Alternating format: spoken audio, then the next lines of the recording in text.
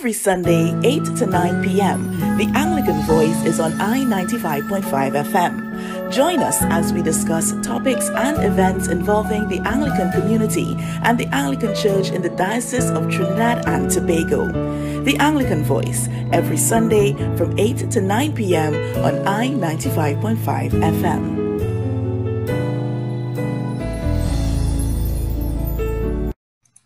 Good evening, Trinidad and Tobago, and welcome to this edition of the Anglican Voice, where we are airing on a special time as we on the Anglican Voice are also recognizing the need for a little bit of change during this period of time during the state of emergency.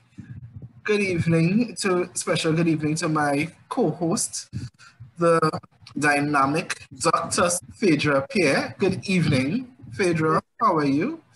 Good evening, Mark. I am very well, thank God. Yes. Hope you are as well and keeping safe along with all of our listeners. I am. Some people have the concept that being essential means is a privilege. And I too would love to have the opportunity to be at home and relax as well, but we all have to do what we have to do, and I thank God for Dr. Pierre for the opportunity to have a job and still be able to go out and serve the people. So this evening we have a tight program with an extremely special guest.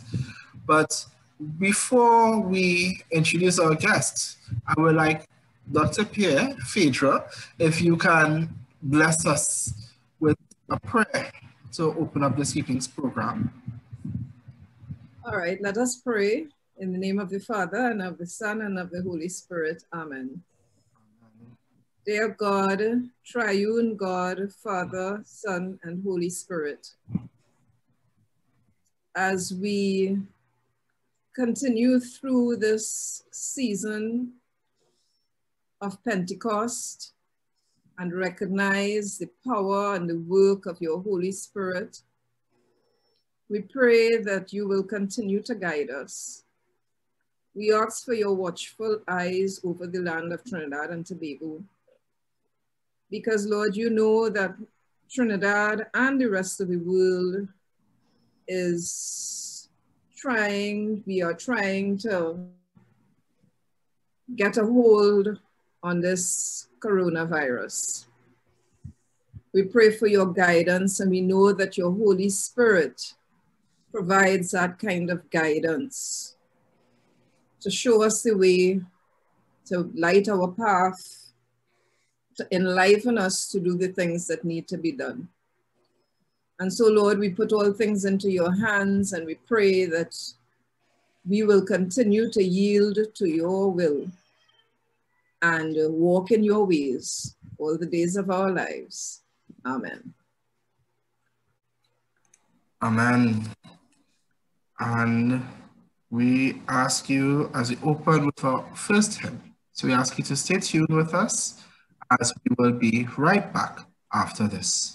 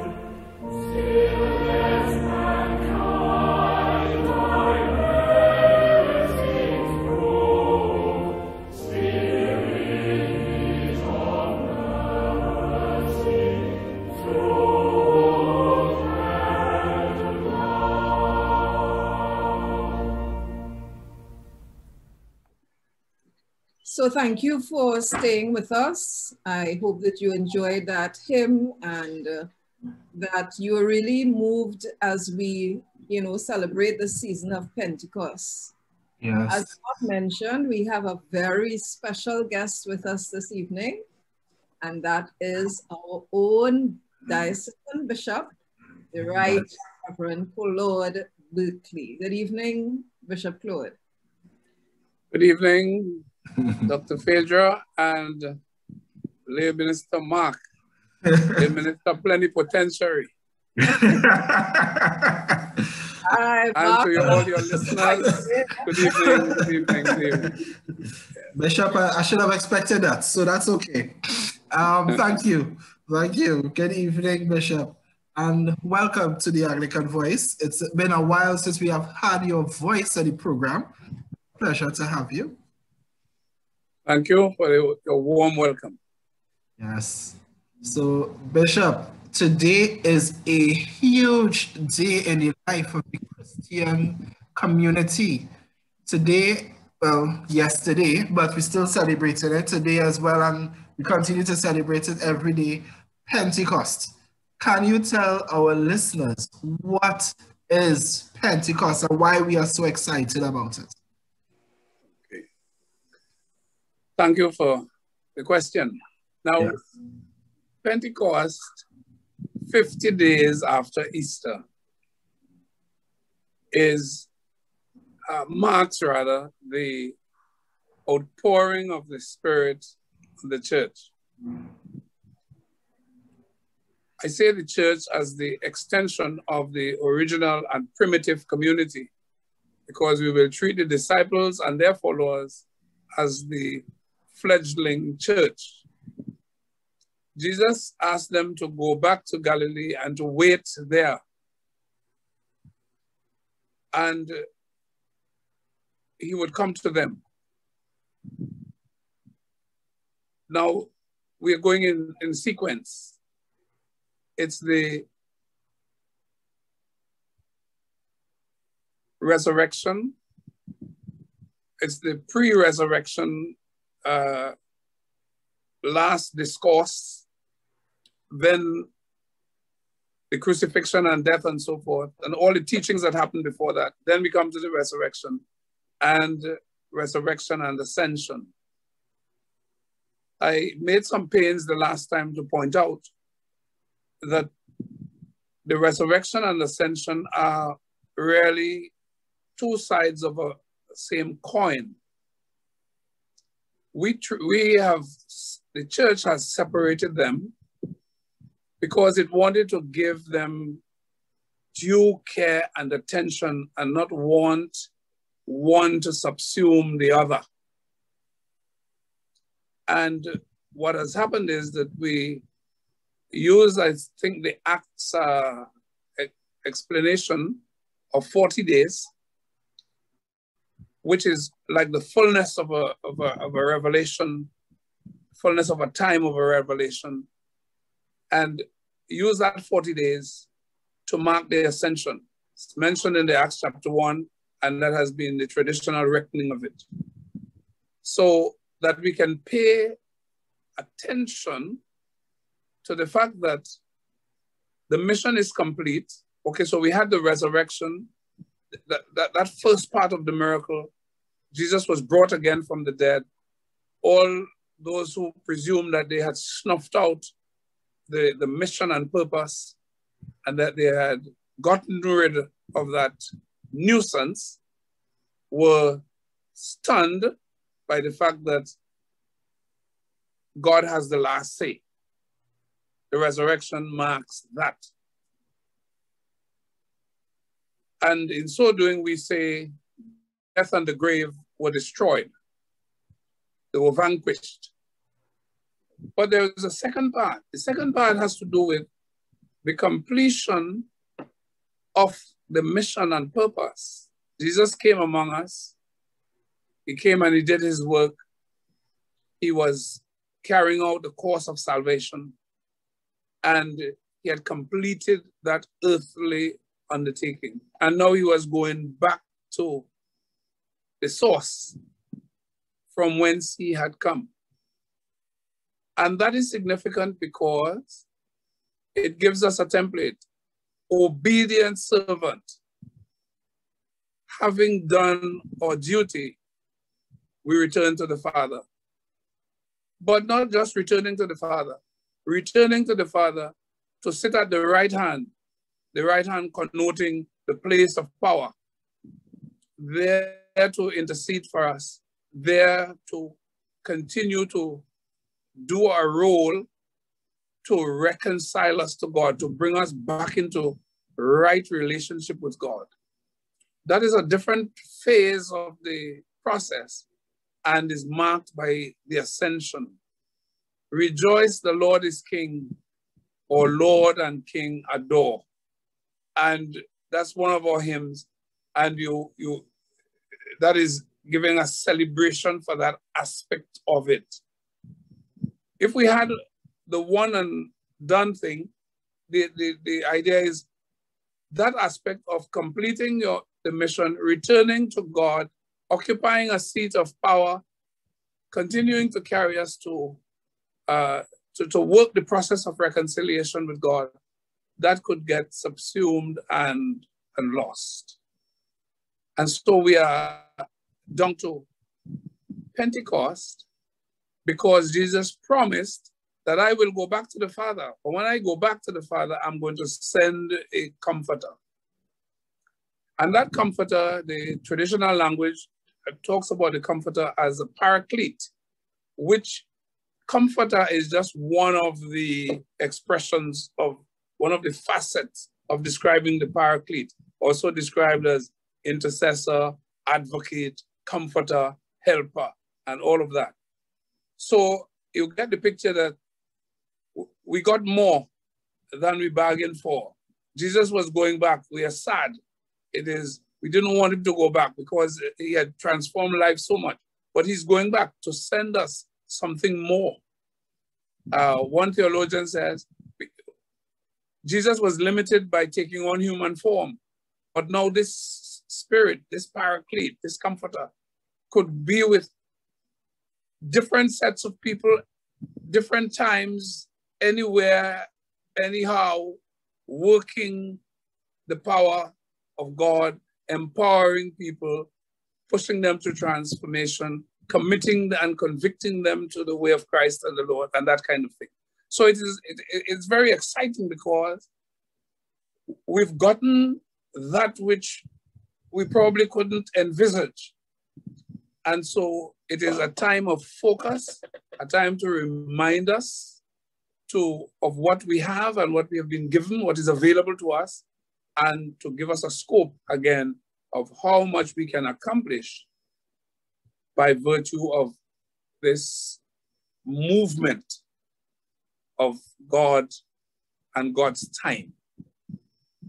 With the presence of the pandemic at this point in time, and we know the church, we know the importance and the significance of the Holy Spirit in our lives. How would you say this, or would point us into the end with the present pandemic that we are presently going through? Yes. Well, you see, again, that's the marvelous thing. The picture of Jesus's going back to the Father, going back from whence he came, that is a point of sadness. The picture of his death and all that went before, that is, again, a time of sadness. But every succeeding time of sadness is matched or surpassed by a time of rejoicing and celebration. And so this Pentecost, which is in its original sense a time of harvest, it is a harvest time. And it was a significant time in the religious calendar of those who kept it, the Jewish calendar and so forth. But here we have, what are we going to reap here now? What are we gathering at this Pentecost time? We are gathering the gift of the Spirit.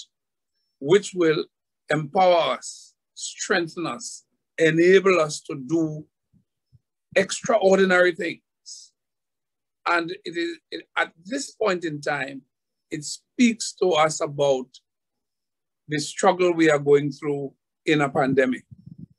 In other words, God, it is a time where I said something earlier about, it's a reminder, it's a point of focus. So listen, we are panicking and we are afraid, and a number of people are really going to have some mental health or nervous reactions because of what the figures, the deaths, the sometimes what seems unexplainable.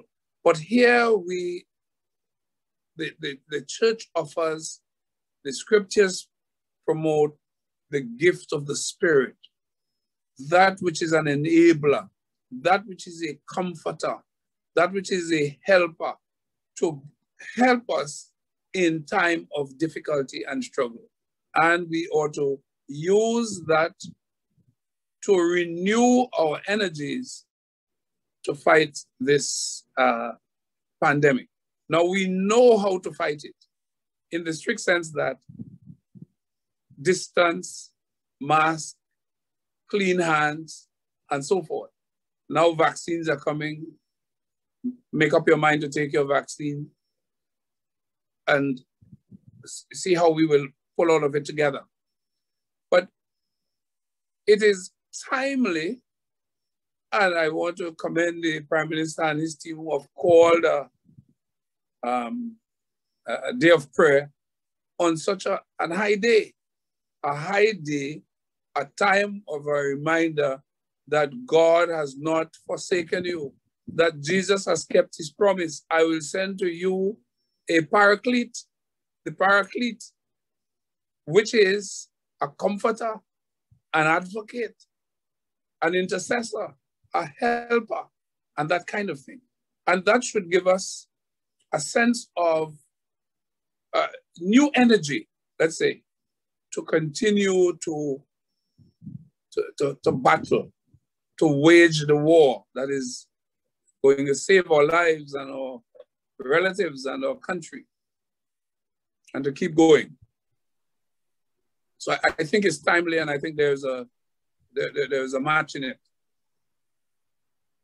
Okay, thank you, Bishop. You know, yes, we pray in the name of the Father and of the Son and of the Holy Spirit. But I've found that sometimes the image out there, the general image of the Anglican Church is not a very Holy Spirit church. What do you agree? Do you, or how could we counter that image, that reputation out there that we are not really a Holy Spirit church? You know, sometimes you think about the Holy Spirit church and, you know, it has to do with speaking in tongues and being on fire, and Anglicans sometimes, I think, get scared about the Holy Spirit. How do we counteract that? As much as we talk about Father, Son, and Holy Spirit, we acknowledge the importance of the Trinity of the God, and yet still sometimes we shy away from the Holy Spirit part. I'm not sure if there's a shying away. I think it's a matter of language and how religious language is a very technical kind of language. And sometimes people think if you haven't spoken about it, that means you have not acknowledged it. And I don't think that is so. What happens is that we would like to divide up the Godhead in three. But it's one God. It's in other words, where the Spirit is, the Son is, and the Father remains. So that we can't cut them up and put them in different places, because, for example, in the passage for the gospel for this Sunday is where it says, you have come to testify on my behalf. The Spirit will testify to you on my behalf. The Spirit causes Jesus to be known, recognized, acknowledged, and for us to submit ourselves to Him. So that if we didn't say Holy Spirit, Holy Spirit, Holy Spirit, that doesn't mean that we are not, and I don't acknowledge that we have ignored the Holy Spirit. But maybe there's a point in what you're saying, because if we were to package it differently, would we get a different result? So for example, and I might be preempting some of what you're planning to ask me, the Holy Spirit has been guiding our church, certainly long before I came. And since I have come, I have seen what the Holy Spirit has been charting for us. Let me give a quick example. Numbers had declined. We got the census, and we began to look at it, and we began to plan a program to examine declining membership. Then somebody says to us, listen, man, this is too negative, declining. Why not talk about growing congregations? And we did that. We collected a whole host of suggestions, proposals as to what we might do or how we could respond to this situation in which we were. That's 2011, 2012. And following on from there, we started the Bible study series, and we didn't cast lots, but the Holy Spirit led us to Nehemiah. Going to build a wall, going to rebuild a wall. And as soon as Nehemiah comes up, he stands up for me all the time. As soon as you have a good plan, look out. Sanballat is present. Geshem the Arab is present. And Tobiah the Ammonite, they're present. Opposition to anything that you intend to do. That was stark. Yet still, a few chapters down the road later, so we built the wall. In spite of the opposition, in spite of Sanballats and other persons. The question is then, so the Spirit been guiding us. And we did this Bible studies, we did Joseph, we did and so forth, and we came up. But that's what I'm saying, you may have more than a point, even if I have not acknowledged and accepted, you may have more than a point, and it's something that we have to look at. Because after we did that, we put in place what is called a visitation program. Then some people still planning for the visitation program, right? It's about 2016. That's fine. And then out of the visitation program, before we could wink, we were led into the assistant strategic plan. And the conversion of the original idea of New Wine Vineyard into New Wine Vineyard, revealing Christ through the power of the Holy Spirit. Through the power of the Holy Spirit. That is our mission, that's our vision statement in this diocese. So that's why I'm saying, how you mean we're not talking Holy Spirit? How we not Holy Spirit? But what I'm saying is, you're right. Maybe the packaging, the wording, the phrasing is not in place, or is not appealing to people. But it's there, the Spirit is leading. And that's why this year in my own charge, I asked, open the eyes of our faith. Open the eyes of our faith, Lord. Open it so that we could see. The Spirit is leading us, so we came through the strategic plan. And then we say all kind of things about the strategic plan, the planning spiritual and so on. Well, that was another story because we are spiritual beings. By our baptism, we became spiritual. A plan is spiritual. We take our spirit to whatever is there and we deal with it. It is just like what the invaders, the conquerors, the explorers did. They met a place and they Christianized it. They met a holy shrine that was something else and they bless it and make it Christian. I mean, we bring that spirit to what we are doing. People say, the plan is spiritual, this is spiritual, that book is spiritual, that car is spiritual. And so you're right, we may have a language dilemma in terms of how we discuss this thing. Sorry, but I might have gone off the question. You crossed into all sorts of areas, Bishop. You started to turn on lights in different places. Yeah, you know, and we could always follow up the interview if it's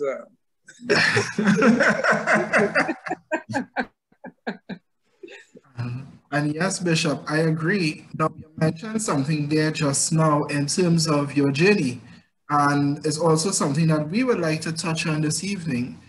Well, Bishop Claude, it's, I know that a lot of our clergy today are balancing between ministry, ordained ministry, and secular work, which you have come through. What were some of the challenges in trying to be a teacher, a full-time teacher? I don't think you could be anything less than a full-time teacher, and also carrying out your spiritual ministry and leading parishes and that kind of stuff. Well, I don't know if there were. Well, let's stay with the word challenges for now, but let me comment around it. I don't know if they were challenging. Part of what has happened is something called formation. Now, when I say this, I think I've heard it being dismissed already, but I was brought up to serve the church. That is what was instilled into my head and psyche. As a little boy, before I could manage my own affairs, when I had to just do as I was told, my vacation time would be disrupted to come back to the village to serve at some service that had come up while I was on vacation somewhere. I like to go to vacation to my grandmother, who lived in Speyside, because she was living right next to the recreation ground at the time. And there was always a group of boys ready to play whatever was the going sport. If it was football, if it was cricket, whatever. And then when you were done that, you went out to the bay, you had a good swim, and a good time was had by all until tomorrow morning. And you would be called back home, and I would always ask them, well, why are you calling me back home? Look, so there are other servers. Why do I have to come back to do this? And I would quarrel and I would rebel and object. But of course, that was all you could do quietly and somewhere to the extent, because you would get yourself properly treated. if you were showing yourself to be rude or whatever else as the case might be. So that was instilled into me by my both parents and a godmother who I grew up under her hand. So the point about it is, when I had to become a teacher and a priest, and that happened quite what I will call, again, you say we don't talk Holy Spirit, but the Holy Spirit's guidance, because it just wasn't planned. I had left teaching, that's what I taught. But that is not what happened, to go to study. So what has happened is, as I got back and both things began to develop, or both things came together, I used to say I worked 48 hours in 24 hours. Because I am surprised my health has not deteriorated, but further than it has, because I did both things, and I had the good fortune to be appreciated wherever I taught. The teachers and students responded to me as a priest.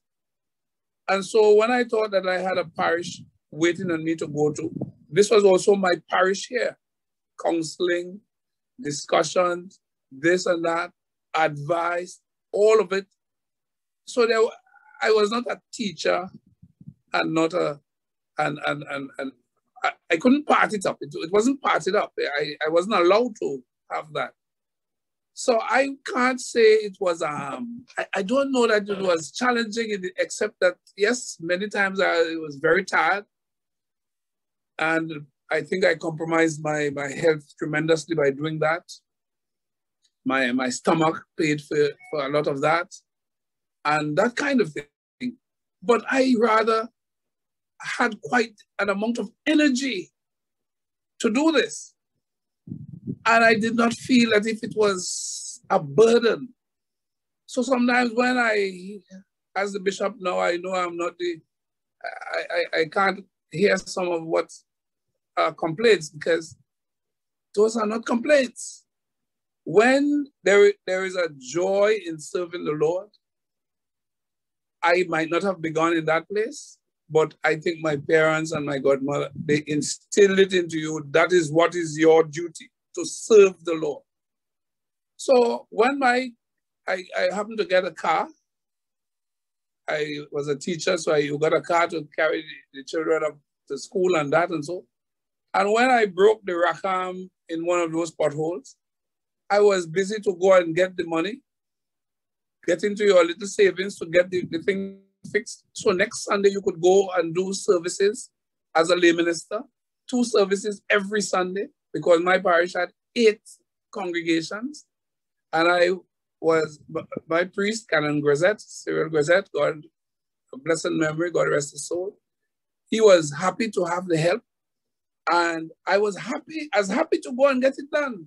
I didn't ask the church to buy back my rackham and my front end for me. I got it. And I would say to you, well, I don't have money, but the Lord has never left me floundering. The old car worked 12 years. I had it, worked as if it was a new car, and it carried me up and down those places and so forth. So that I didn't see it as a challenge. And again, I'm trying to answer your question. So it was a challenge, yes, that I couldn't do more because I am doing a dual kind of ministry. And I know I discovered it after it was a dual ministry, because even when I taught the secondary school students, they would expect me to allow them to come and vent in my class. And when I said, no, listen, we got to begin. It's time for us to get class started. They said, but you are the priest, so if we can't vent in your class, whose class we will vent in? And all the grievances that they came from everybody. And so you have to find a way. You had to find a way. I say, okay, take 2 more minutes, and then you try to get the work going and so forth. And I must say, in the end, that's one of the glorious things of what has happened. I tend to have a very good relationship with so many of those students, because there was a way in which we could connect. Again, I might not have answered your question, but no, but I think it was a perfect answer, Bishop, because well, as I said, it is the reality of many of our priests that they do have secular jobs along with their ministry, and we have to learn how to marry the two in order to not shortchange on either side. Could you talk a little bit about your years at Codrington and how you think that continued your formation? Yes, well, again, Codrington was a very good experience, great experience. Good might just reduce how good it was. It was a great experience. We had a lovely body of students from different islands and Caribbean countries. I was there with somebody from Belize, from Guyana, from the Bahamas. Well, the Jamaicans go to the UTCWI, so we had no Jamaicans there. But I had a Vincentian there, somebody from Montserrat, somebody from Antigua. So there was a nice spread, and you got a good picture of the Caribbean landscape. Apart from that, our lecturers were very, very knowledgeable, very brilliant people.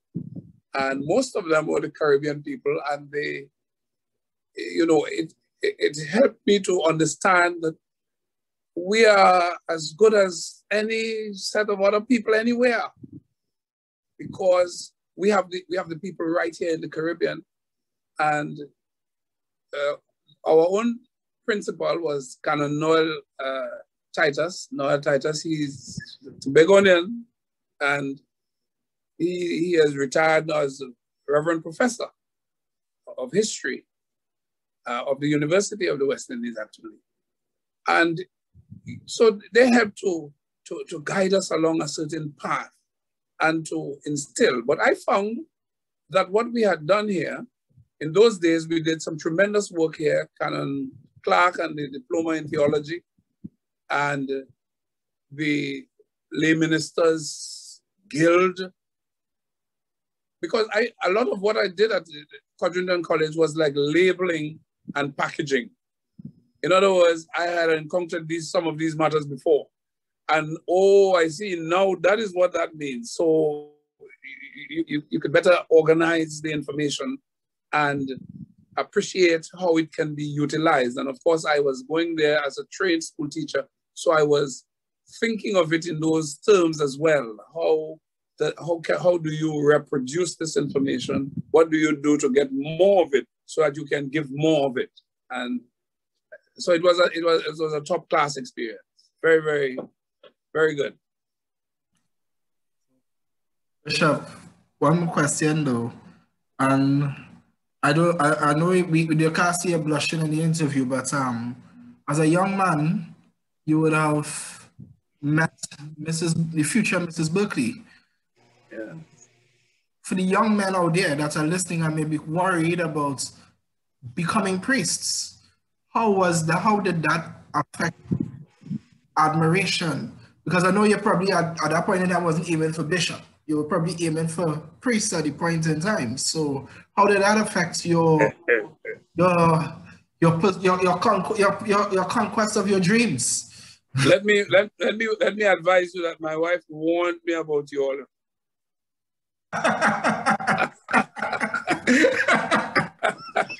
Now, what happened is that again, I would say that God gave me that wife, Holy Spirit. You see, I maybe I don't use the right words, but I have always attributed her as a God-given gift to myself. Now, so when I got married to her, I was a teacher. I was active in the church. I was a lay minister. As a matter of fact, I went to Canon Grisette and I said to him, Canon, I have taken a wife and I cannot come. Because he was always asking me, when you going to Quadrinton, boy? When you going to Quadrinton? So now that I was married, I thought I had a big excuse that was very scriptural. So I went to him now and I said, Canon, I have taken a wife and I cannot come. And what is amazing, he did not say a word. He just remained as if I didn't speak. And after a minute or two passed, then he started to chat about something else about the church, and we went on, and that just went out the window. Now, but what I say God-given is that I left her and 2 children, of course, with the support of my parents, because we were living near to my parents and my brother and sisters. And I went off to Barbados for 3 years. And while she was upset about it, about having to be separated and having to take on all of what the household had to do, she supported me to the hilt. And as if for good measure, I left her again for a year and I went to England to do the master's program. And again, she was right there in full support. In fact, she herself said, I think you should go. After I had gotten the scholarship, I thought that I shouldn't do it again and go away and leave them again. And she said, no, I know you've been thinking about that. I know you've been writing a lot of letters and trying to get a scholarship for your family to go and all of that. It didn't work out. And now you have something, I think you should go. So I didn't know what to expect. Every now and again, you have husband and wife conversations and you would hear, I was married to a priest, I was married to a priest. So don't something and something and something. And of course, that is to try to get me under some kind of subjection. But outside of that, I cannot say truthfully that she has not given me more than 100% support in what we have ventured. So it is really a God-given gift. When I check up all the sets of times that she could have run away, I left her there and she stayed there holding things together, supporting me, so that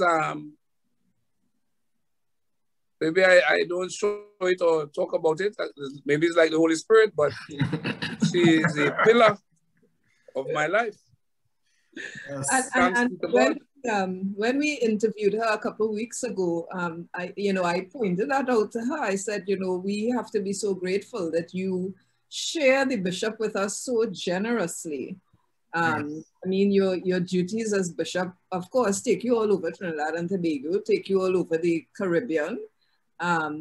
But even right here, when we have whatever service, when we have all sorts of occasions, and she comes along sometimes and is supportive and everything, but she really shares you very liberally with the diocese, and we really have to be grateful to her for that. What's for want of a better expression, the legacy that you want to leave as Bishop Claude when you decide that the Lord has used me enough? What is it that you are driven by? What is the passion that you have? Your mantra, for if you may allow. Well, I'm going to say something that is probably unambitious. You see that matter of legacy? Mm-hmm. I don't subscribe to it in this arena, really. No, said. Because you could do some things, and the next somebody else will come with some other ideas and probably just undo, or I don't want to say undo, maybe, but it just gets ignored and we just go ahead. But my commitment and passion to it is that I have made my contribution, that I have obeyed my parents and my godparent, that I was brought here to serve the church. And I have been able to serve. It has been very varied in its returns and expressions and so forth, but that I have been able to serve. And I have said casually that even if I might not be able to enjoy it, that I will have a good Anglican funeral with good hymns sung at my funeral, and I would have gone out leaving an Anglican church behind. Because there's a problem that we have with some people.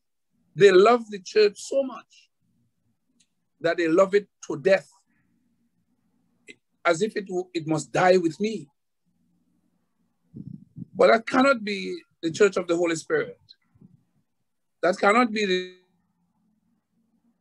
church in which the Holy Spirit dwells. It has to be a church that is moving on and forward as it seeks to convict the world about its wicked ways, its sinful ways. It convicts the people about their duty to God and those things. So I would like to really know that I have, when I examine my mind, my conscience, that I have served my church to the fullest. I've given my all. I think that I am nearly there to saying that, but I think it would be arrogant and I would be entering into an area that is improper, because God has given us so much.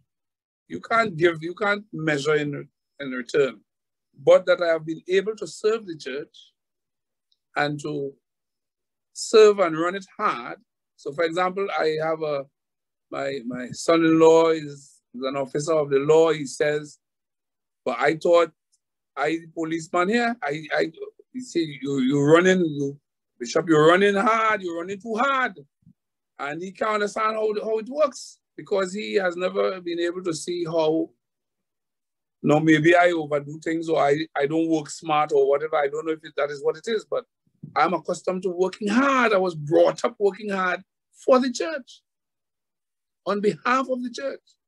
And that's what I do. So that is what is my passion, that I have made my contribution to the fullest way possible. And if I have done that, and then I go out of the world a happy and fulfilled person, that I have served my God sacrificially, so to speak. The future now, we have seen, Bishop, within 10 years from 2011 to 2021, 10 years going forward, what are some of the things does Bishop Claude see happening in the Anglican Church? Well, some of what you have identified, I hope we could have our own studio, really. And in that studio, we could do our television/radio programming.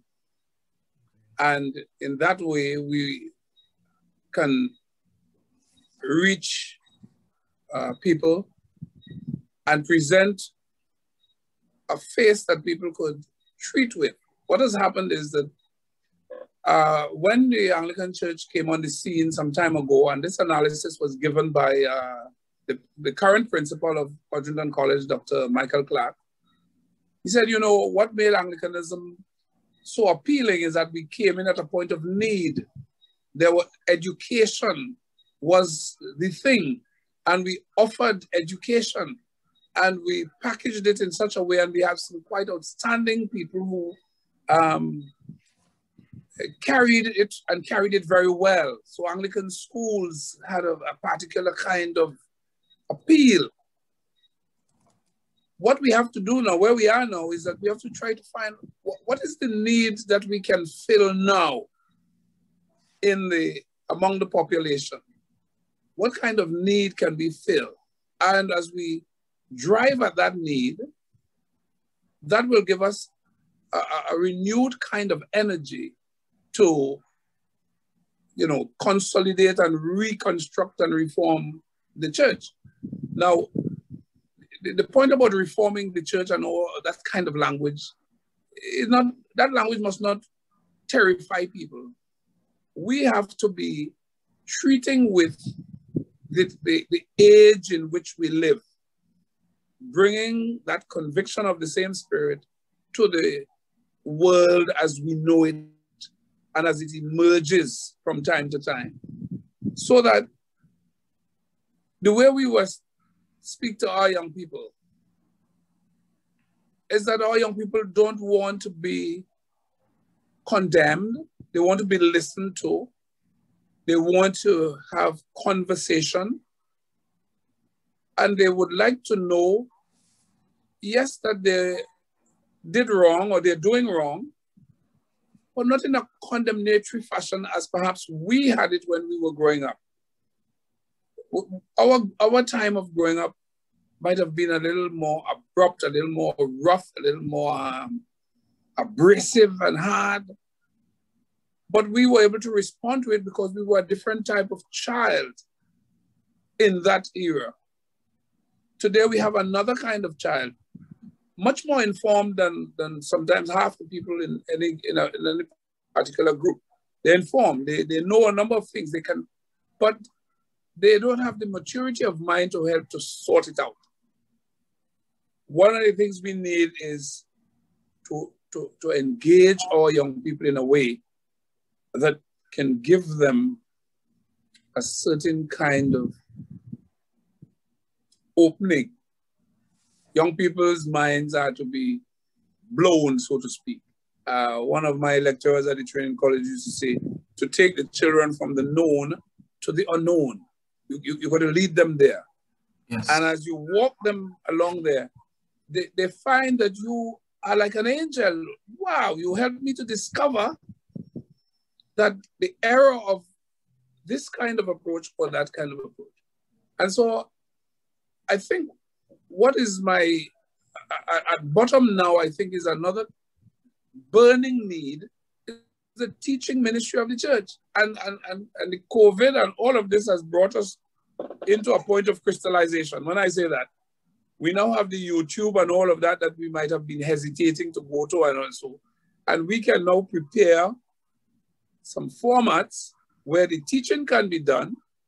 And as a matter of fact, as we upgrade our information, we can actually put it back and revise and have, so you can go back to something and at your own pleasure, listen, look, follow the references given and so forth, and learn more and more about this faith, which is seeking understanding. You have a faith already, you understand already, but you never done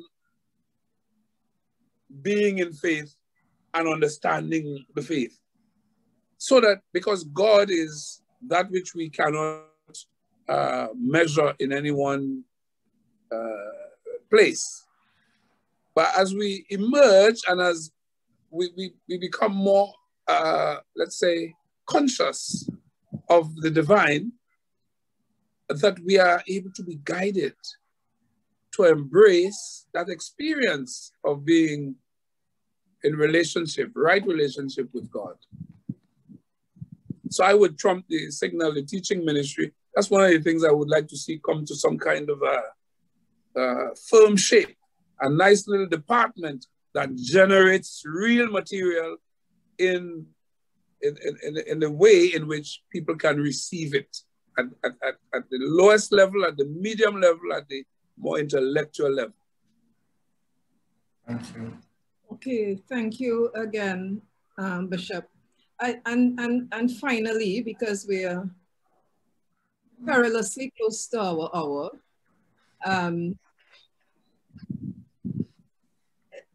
could you just 2 words to our families? Because, of course, families, as you mentioned just now, growing up 20 years ago, 30 years ago, 50 years ago is very different to growing up in 2021. And again, our families are seen as, and are the kind of, you talked about the importance of your parents' influence and your godmother's influence on your formation and your getting into hearing that call for ministry. So what advice or word do you have for our families in the context of 2021? I don't know if you heard that I was resisting this thing for some time. But nevertheless, what I would say that clearly, when we say family today, we have to be very careful what we mean by family. This is one of the things that the church will have, one of the radical changes the church will have to embrace. What does family mean? It means an assortment of relationships, not in the unified, systematic way that we might have had it when we were growing up. And in those family units, where the traditional nuclear family still holds and carries its task, we have to be patient.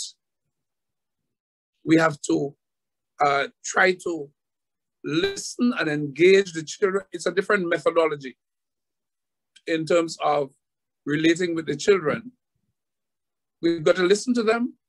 We've got to allow them to speak. We've got to get them to trust us. And then they will outline what their difficulties are. Certainly they don't want to be made out today.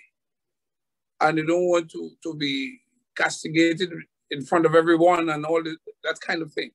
So they will keep the information and transfer it somewhere else. But this is a time, a place where patient endurance has to come into being. We're not into the era of licks and beatings anymore. We have to find how we can encourage dialogue, conversation with the children so that we can guide, we can direct them, and do that with some kind of consistency. In the other arrangements where the families are not in the organized way, inverted commas, that we assume traditionally, where there's a big brother or a big sister or two little children managing some other little children, and the neighbors casting an eye and so forth. This is an opportunity for the church to now enter into that kind of scenario and to provide the love of God, the mystery of angels, giving a helping hand. People never forget those things when you are able to minister to them and help them to make sense of the confusion that they might find themselves in. But again, that means we have to get up and come out of the church. We have to be out in the community. Well, right away now, we can't do that given the restrictions upon us, but it is a different kind of engagement and it must be deliberate. We have to have some training to enable us to do that. But I think you're touching a very core point. If we are able to make an impact at the level of the home, then we can actually change the scope of the community. When today you are going to a home, a family, you're going to a family that is undoubtedly multi-religious or with 2 or 3 atheists in it and a number of other combinations. And you might find yourself feeling a stranger, but we have to reorient our membership, our evangelism, our drive, our engagement to suit the community that has emerged upon us. Okay, thank you. I hear that we are having Family Day this year. Yes, Family Day is set for the 3rd of June. Christi, as is usual, we have the Family Day every Corpus Christi for the last 50 or so years. Bishop Abdullah instituted that. I don't know if there was anything before him. I certainly know of it from his ministry, and that has come forward all the time. This time, again, it's done virtually, and we're planning to have it televised on the Thursday at 11 o'clock, and then a range of social media activity to excite the family of God after the service. Service is due to be from 11 to 12, and thereafter, the social activity and other engagements of the regions some will be displayed and some might be a little competitive, and a package is in place. And I think sometime they're hoping the Anglican Voice will allow them to to expand a little more on the details. But I'm asking members of the church and the wider community to please note the date. It's Thursday, 3rd June, 2021. Corpus Christi Anglican Family Day. Thank you very much, Bishop. And we look forward to that. And we, Anglican Voice, as you know, we are operate in whichever way we are needed to get the information out as quickly and as accurately as possible. And well, with this, we have reached our hour, and time has passed so quickly. As usual. As usual. It would be remiss of us to once again say thank you, Bishop, for contribution in the church and in the community as well, because it's not limited to the Anglican Church, but the lives you have impacted as a teacher, the lives you have impacted as a priest, and even more so as bishop. And we like to say thank you. Pray God's richest blessings upon you in health and strength, as well as Mrs. Berkeley, Mrs. Dawn Berkeley, and your two lovely daughters, Fiola and Sophia, that God will richly bless all of you as you grow from strength to strength. And I would like to ask of you one more request, Bishop, is that you close us this evening with a word of prayer. 2 requests, Mark, 2 requests. One, he has to come back. Yes, yes. He started the story. Yeah, I think we for Valentine's Day, we missed the opportunity to have Mr. and Mrs. Berkeley, you know, but we can't let that hat out of the bag yet. We could have it during the year. Love is not just Valentine's Day. I told you my wife warned me about you too.